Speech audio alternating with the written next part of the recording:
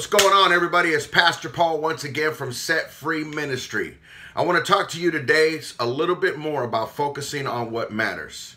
Have you ever gone through life and all of a sudden calamity comes your way? Well, there's a guy in the Word called Job that he was going along his business, doing everything that he felt was right, and all of a sudden everything was swept away from him. But in chapter 1, at the end of chapter 1, it says that he tore his clothes and he bowed down and he worshiped God. Here's why he did that. Because he had to focus on everything that mattered.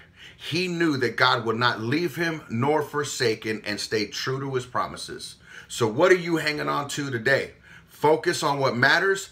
Get with God and he will show you exactly which way to go. God bless you, and I'll see you next time.